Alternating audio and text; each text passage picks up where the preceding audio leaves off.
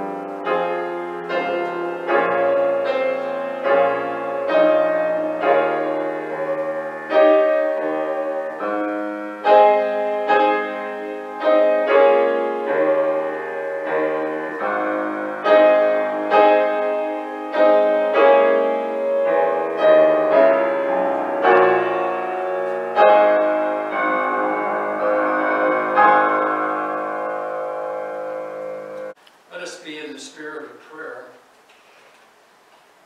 Almighty God, on this day your Son, Jesus Christ, entered the holy city of Jerusalem and was proclaimed King by those who spread their garments and palm branches along his way. Let those branches be for us signs of his victory, and grant that we who bear them in his name may ever hail him as our Lord and follow him in the way that leads to eternal life. In his name we pray. Amen. Now when we pause for a few moments of personal confession to Almighty God.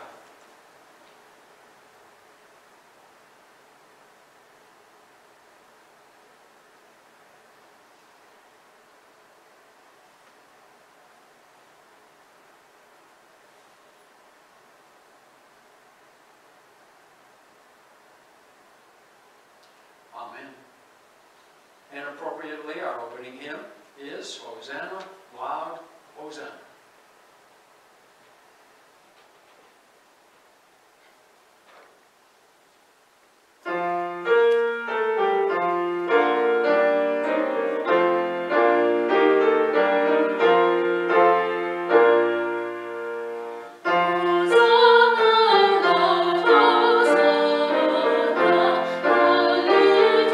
Children sing, you will live, chords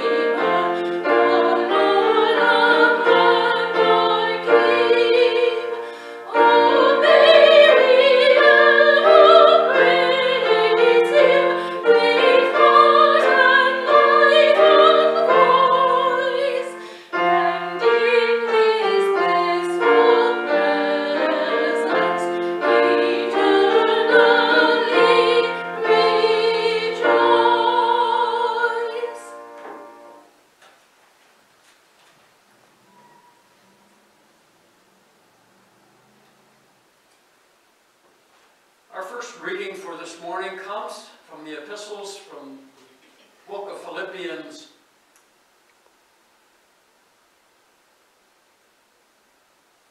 Adopt the attitude that was in Christ Jesus. Though he was in the form of God, he did not consider being equal with God something to exploit. But he emptied himself by taking the form of a slave and by becoming like human beings. When he found himself in the form of a human, he humbled himself by becoming obedient to the point of death, even death on a cross. Therefore, God highly honored him and gave him a name above all names, so that at the name of Jesus, everyone in heaven, on earth, and under the earth might bow, and every tongue confess that Jesus Christ is Lord, to the glory of God the Father.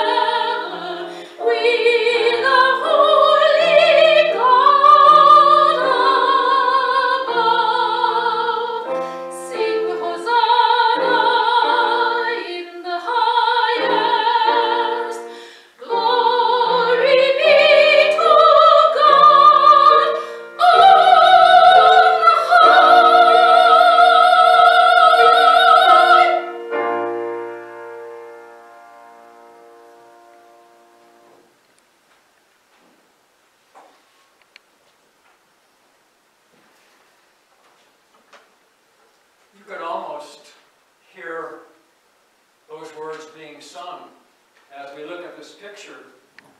We've seen this picture before because it hangs in our hallway, but I'm going to use the candle lighter to point out a few things for the children. We will find in this picture many children down here, and they're kind of leading a procession of Jesus. Here he is riding on a donkey.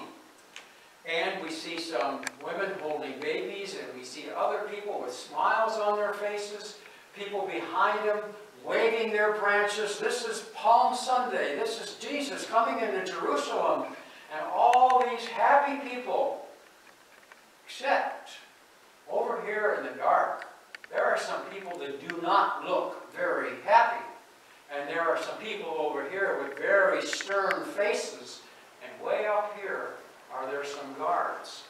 So that should give us a clue that when we're very happy today, some things are going to happen this week that aren't so happy. So we need to remember that, boys and girls. And if you're not sure what's going to happen, you can ask your moms and dads, your grandparents, what does Maundy, Thursday mean? What does Good Friday mean? Because all these come before Easter. Now we turn to the reading of the Holy Gospel. Jerusalem came to Bethphage on the Mount of Olives. Jesus gave 2 disciples a task. He said to them, go into the village over there, As soon as you enter, you will find a donkey tied up and a colt with it. Untie them and bring them to me. If anyone says anything to you, say, the Lord needs it." He sent them off right away. Now this happened to fulfill what the prophet said, "Say to daughter Zion, look, your king is coming to you, humble and riding on a donkey, and on a colt, the donkey's offspring." The disciples went and did just as Jesus had ordered them. They brought the donkey and the colt and laid their clothes on them. Then he sat on them. Now a large crowd spread their clothes on the road. Others cut palm branches off the trees and spread them on the road. The crowds in front of him and behind him shouted, "Hosanna to the Son of David! Blessings on the one who comes in the name of the Lord, Hosanna in the highest." And when Jesus entered Jerusalem, the whole city was stirred up. "Who is this?" they asked. The crowds answered, "It's the prophet Jesus from Nazareth in Galilee." This is the Holy Gospel according to St. Matthew. Tuesdays are very quiet in our church. Rarely do I see anyone or speak to anyone since we've been restricted. Sometimes the solitude is most welcome. Other times, in the midst of the quiet, it gets lonely. It's also good for me to find a time to pray, to come into the sanctuary and fall on my knees and ask God for the Spirit's guidance in crafting a sermon, especially so during this pandemic, where a mysterious illness and virus threatens all humanity without discrimination. All of us are affected. All of us are at risk. So I know what I want to hear in a sermon on this Sunday. I think we all want to hear words of hope. But hopeful words do not always mean easy words. Sometimes words of hope don't sound very hopeful. We may need to hear words we don't want to hear, like doctors and scientists telling us, best case scenario, if we all do everything right, more than 100,000 Americans are going to die because of the coronavirus. Many are saying, we will get through this. And we will. But at what cost? Someone in Louisiana was reported to have said, "I just want this to be over so we can have another Mardi Gras." Is there something else to be seen here besides having another party?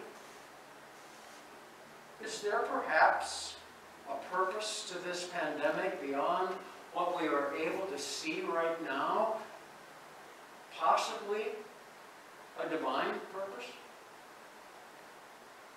Author Frank Thomas wrote a book on how to preach a dangerous sermon, on how to convey biblical truths that many in the church do not want to hear, but nevertheless need to hear. Either words of Scripture they didn't realize were there, or they have chosen to ignore. The author wrote this: "Let the Holy Spirit equip you to say what needs to be said in a way in which it can be heard, so that the sermon has a chance to do its work on human hearts without negative consequences." Sounds like a worthy goal. When Jesus entered Jerusalem, riding on a donkey on the day we refer to as Palm Sunday. He did so in the midst of a crowd shouting, "Hosanna, Hosanna," much like the picture that we use for the children's story. He was being proclaimed king. He had come as a prophet from Nazareth to save the people. The whole city was stirred up. Last oppression would end, and a new day would be at hand. Indeed, that would prove to be true, but not in the way most had imagined. Because what was about to happen, most people never saw coming.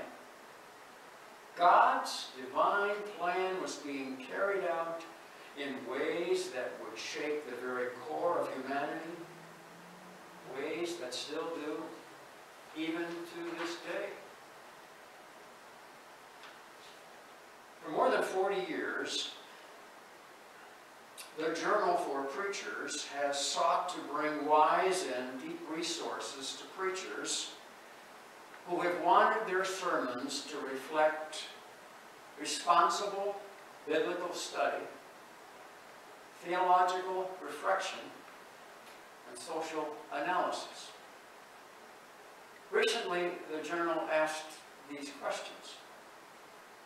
How is the good news of the gospel to be proclaimed as frightened people fill grocery carts to overflowing, and we enter into an isolation and a loneliness called social distancing?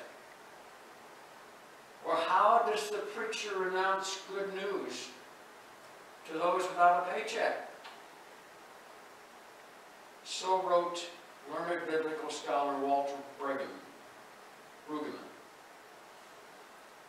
He's a person I mentioned last week, and he shared some insights brought on through many years of studying the Old Testament plagues, and he brought those to the forefront, looking at the coronavirus we now face and the questions we now raise.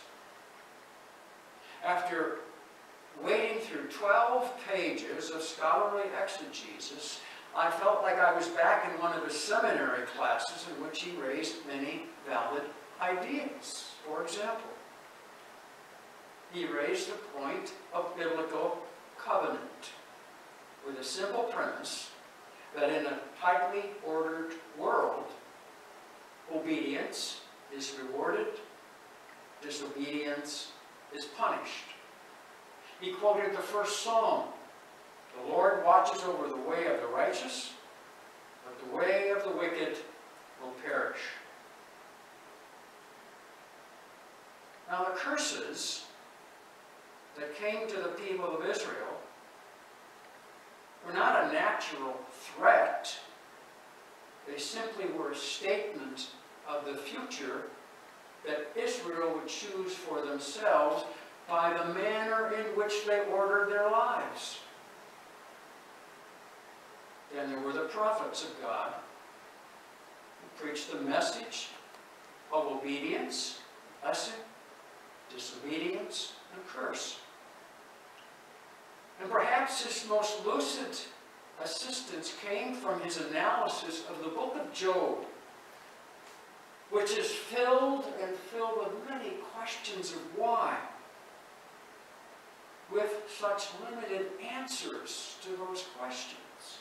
After all, who among us knows the mind of God? Where were we at the beginning of creation? Yes, the Bible offers many thoughts and ideas, but not necessarily many answers. So here's what I know. According to John's Gospel, in the beginning was the Word, and the Word was with God, and the Word was God. All things came into being through him, and the words became flesh and dwelt among us. And then if we would turn to the epistles in the first letter to the Colossians, where Paul said, "For in him all the fullness of God was pleased to dwell." So it was that the Word, Jesus, rode into Jerusalem amidst the cheering crowds when all understanding of God was stood on its collective head by what was about to happen as the week progressed. There would still be Maundy, Thursday. There would still be Good Friday. And no one saw the miracle of Easter. I believe I speak correctly for Walter Brueggemann when it comes to the virus. How can we explain the unexplainable? But then how can we explain the resurrection? I want for us to turn to the week that is before us with two examples of the unexplainable and how that has shaped our lives. And I offer these examples, stories if you will. They will challenge our thinking about things we know. But knowing about something and actually doing something about what we know has consequences to consider. Amy Frickholm is one of the senior editors of the Christian Censor. Kathy and I met Amy 8 years ago at St. Olaf College in Minnesota during a week-long conference on worship. Amy and I have kept in contact over the years since we first met her. Her interviews of people of all walks of life are always outstanding, as are the articles that she writes from her heart about her own faith journey. It was in last week's Christian Century she wrote about Maundy Thursday and the ritual of foot washing. She shared with me her reluctance to write it about it in lieu of the coronavirus epidemic and the plea for social distancing.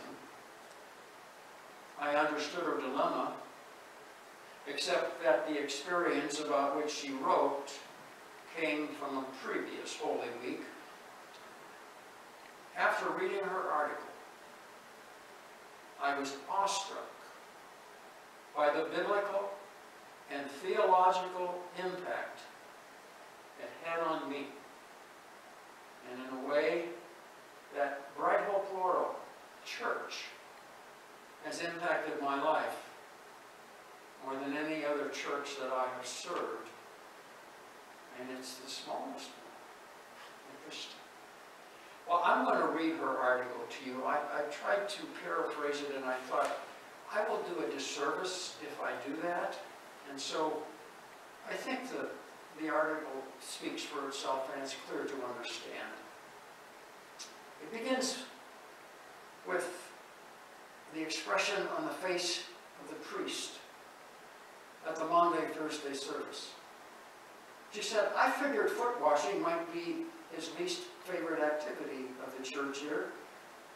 His face was wrinkled in what looked like disgust, as if he just realized he actually has to touch some feet. When I approached the altar barefooted, as we had been instructed, he dabbed my feet lightly with a cloth before moving on to the next person in line. I returned to my seat, and I was surprised by the depth of my emotion. I felt dismayed, alienated, even distraught. I felt the priest's disgust, whether real or imagined. I vowed never to return to that church, and never to return to that priest. You see, I had been a stranger there and had wandered in on Maundy Thursday to connect with the traditions of Holy Week. Despite the fact that I had spent most of my life in non-liturgical churches, the idea of Lent and Holy Week had made an impression on me. That idea of a sacred time was reflected by a slow walk towards Easter. And it settled deep inside of me. I was looking for a church where I could really get my feet washed, and I could wash other people's feet. You know, she said almost everyone has feet, yet feet have an uncanny quality about them. And after decades of now being involved in foot washing, I noticed that people frequently apologize about their feet if they are unwilling to expose them at all, or if they're willing to expose them at all. People tend to find their own feet unsightly. Calluses, bunions, corns, misshapen toes, warts. Most of us keep our feet covered most of the time. And have our feet exposed, washed, or even touched by a stranger in the context of church is an act of great vulnerability. Seems like a bad idea to many people. What on earth was Jesus thinking? I can understand why, despite Jesus' admonition in the 13th chapter of John, that his disciples wash one another's feet. Some churches in recent years have substituted hand washing for foot washing. That way, it's far less vulnerable. And many churches simply gloss over this as though Jesus simply were speaking metaphorically. Whatever our objections to foot washing, Jesus' disciples voiced their own resistance. "You will never wash my feet," exclaimed Peter. I've seen dozens of people with the same reaction. And each person's reasoning may be a little different, but the assertion is still the same: not my feet. And then Jesus comes back with this powerful retort: "If I do not wash you, you have no part of me." These are strong words, suggesting that Jesus' command to wash one another's feet ranks pretty high on his list of commands, right up there with love one another. So for us, as much as for Peter, it meant to be about a physical experience that provokes discomfort. She went through a series of looking at the history of this, and she said, what I really wanted to know was, how can I join a community that takes seriously what the words of Jesus are? I knew it had to be a church with robust practice of foot washing. There could be no dabbing, no disgust, no wishing the practice would go away. I needed a lived theology of foot washing. And that's what I found at St. George Episcopal Church in Leadville, Colorado. On Maundy, Thursday, we encouraged people, leave your shoes at the door. We carried big tubs of warm water into the sanctuary. In washing feet, we use homemade soaps. We often apply lotion at the end. To walk an odd line between a ritual foot washing and a pedicure. Foot washing is essential to our theology of hospitality and incarnation. And in a concrete way, that's what we live out in our mission to seek and serve Christ in all persons. Yes, some people refuse to have their feet washed. Some people are just awkward. But sometimes there is a magic that occurs that can only happen through the work of the Holy Spirit. Take the story of Brian. Brian arrived for his first Maundy, Thursday service straight from the woods, where he had been camping for the better part of the winter. He was hungry and dirty, and quite anxious about how his feet and his whole body would be received. He apologized as he sat next to me at the meal we had. He ate gratefully. After supper, he said no to the foot washing, just sat on the side to watch the proceedings. But then he became intrigued. He decided that foot washing might actually feel pretty good on his tired and aching feet. That day, Brian became a part of our community. He became a regular volunteer at the community meal for church services. He became a person to grab the church laundry and bring it back clean. He made food deliveries. His life began to echo Jesus' words in John 13. If you know these things, you are blessed if you do these things. The knowing began with warm water and a personal risk, and it grew from there.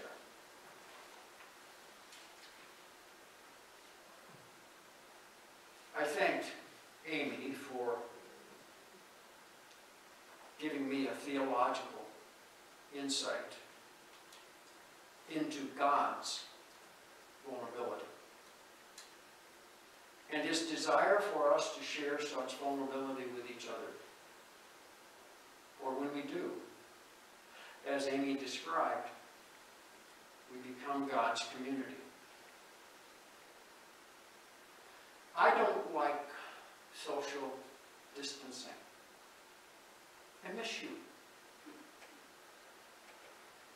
We are probably going to miss our granddaughter's graduation in Iowa in May. But because we are called to love one another, this is a sacrifice made in love, doing social distancing for the good of all.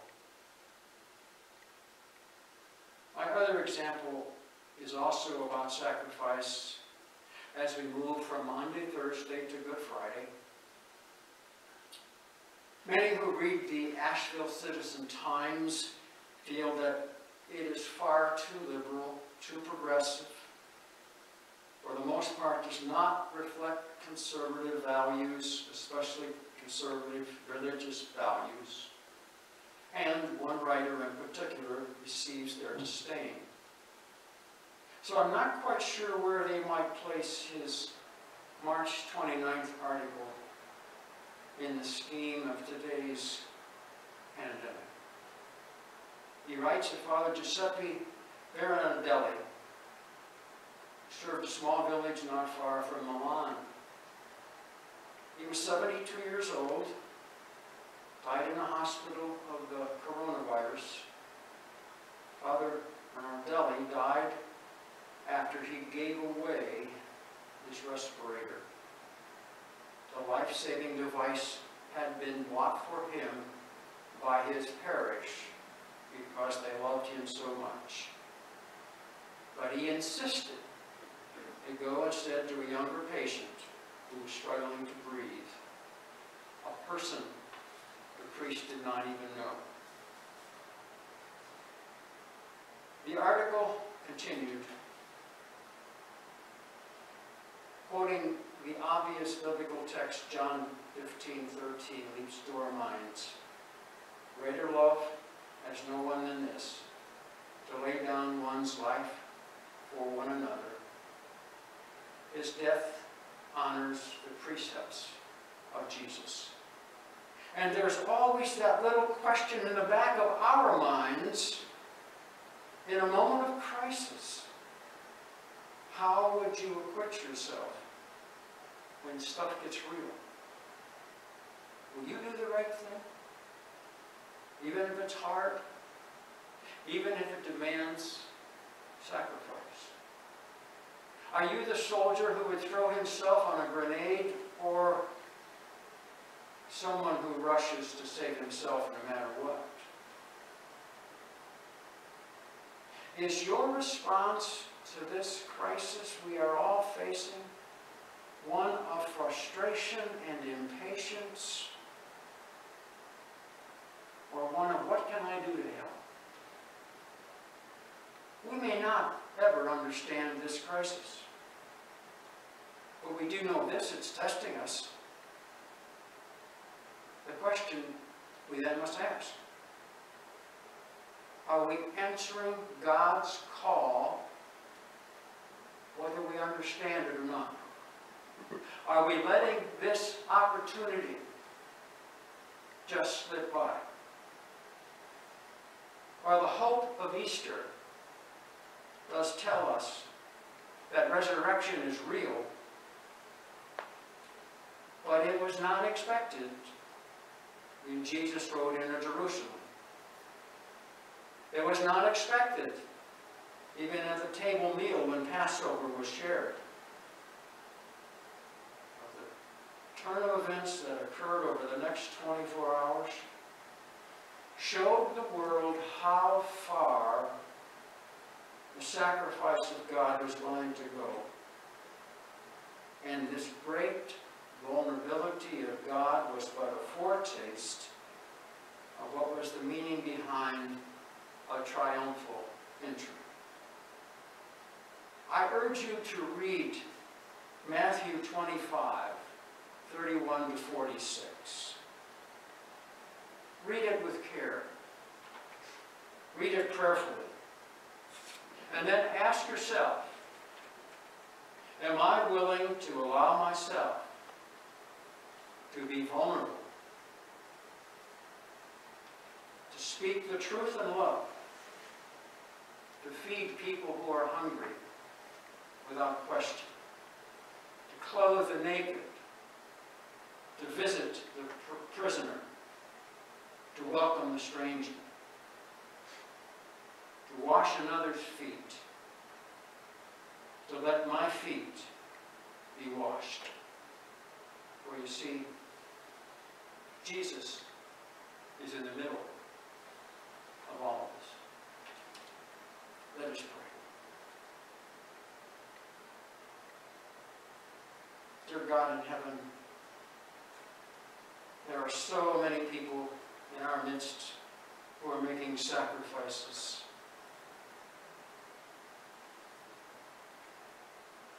The first responders, those who are at the front lines in hospitals. Just this day we received a prayer request for the daughter of Sue Miller, Glenda Miller, who was an IR nurse. And perhaps we never considered this before, but as of today, more than 6,000 people have died in America, many of them alone. So we offer to you, God, our prayers for Glenda Miller, for all of those who are on the front lines and are sacrificing their own safety to help others. We pray for Reverend Dot and Dave Thomas, for Dr. Joseph Newhall, Kerry Monroe with the loss of his brother, for Anthony Fox as he continues to recover from heart surgery, for H.C. Wyatt. We pray for Amy and Matt, and Paul, and Kathy.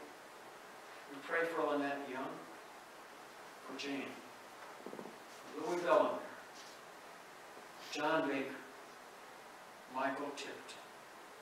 We pray for Lucy, for Derek Wilcox, for Betty Hanson, Elizabeth Devereux, for Jim Brooker, Elsie Young.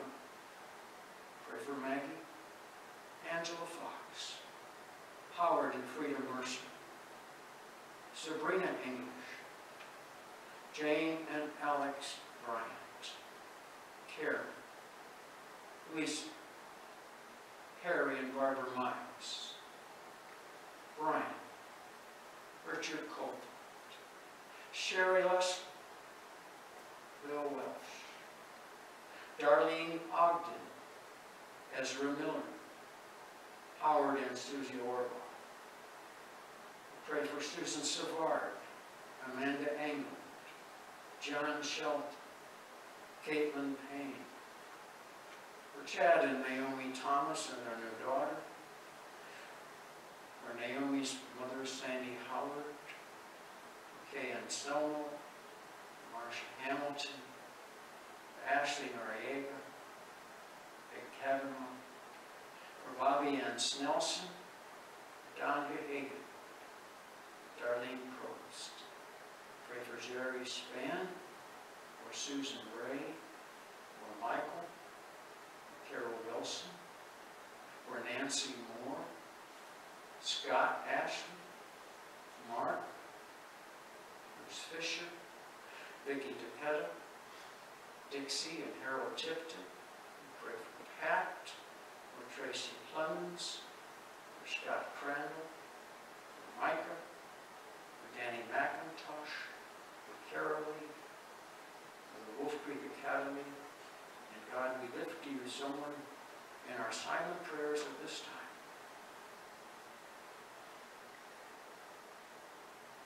We do all of this in the name of our Lord and Savior Jesus, who taught us, Our Father, who art in heaven, hallowed be thy name. Thy kingdom come, thy will be done on earth as it is in heaven. Give us this day our daily bread, and forgive us our trespasses, as we forgive those who trespass against us. And lead us not into temptation, but deliver us from evil. For thine is the kingdom, and the power, and the glory, now and forever. Amen. Well, I come to a normal time in our service in which we talk about the giving of our tithes and our offerings. I simply would ask folks as we pass the offering plate as we normally do on a Sunday morning. Yes, we do need to help keep our church afloat, and we are grateful for those who are here doing that, and for those who are away, and we hope will come back. We hope that you can help us keep our heads above water. You can always mail your tithe and offering to the church, or you can bring it with you on Friday and or Tuesday.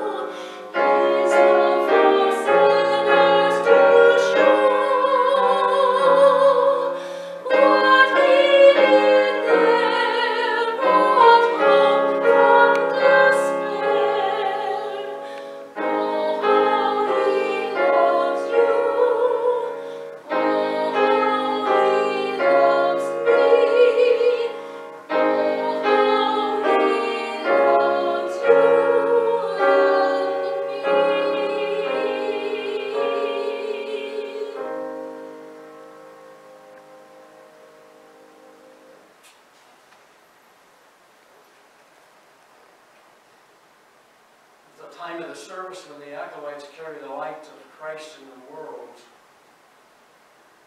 we have a week ahead of us in which we need to take seriously the sacrifice that Jesus Christ made for us.